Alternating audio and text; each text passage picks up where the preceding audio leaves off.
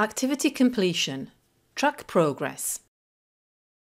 Activity completion or completion tracking displays what students must do to complete each activity.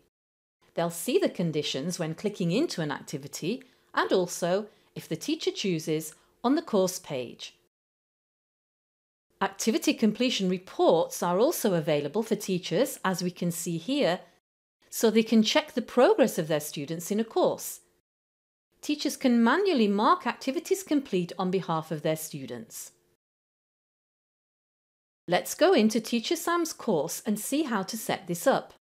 First of all, completion tracking or activity completion needs to be enabled site-wide, so if you don't see it in your course as a teacher, ask your administrator.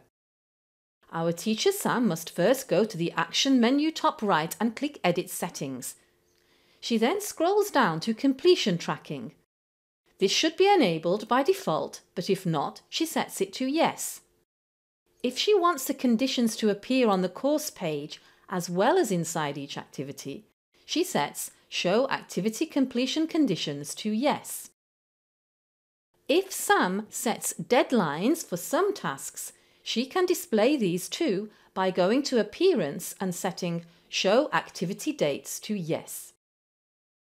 Now, our teacher can go into an activity or resource and set the completion tracking criteria.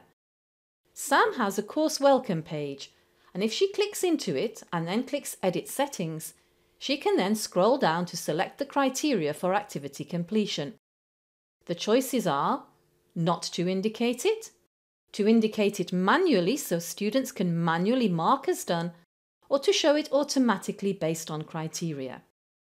Here, our teacher is going to select manual completion, so students must click the button to confirm they've done the activity.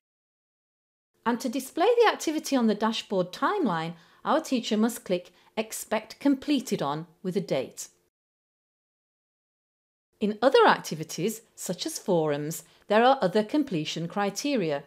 So if Sam goes into her Introduce Yourself forum and clicks Edit Settings again and scrolls down to Activity Completion, we can see that there are various requirements. And in a forum, for example, our teacher can require a grade or require that students post a certain number of discussions or replies, and the activity will be marked complete when they've done that. Note also the link Course Completion from the drop-down menu.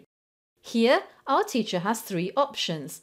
She can specify activities required for completing a course, she can change the default criteria, and also bulk change criteria that have already been set.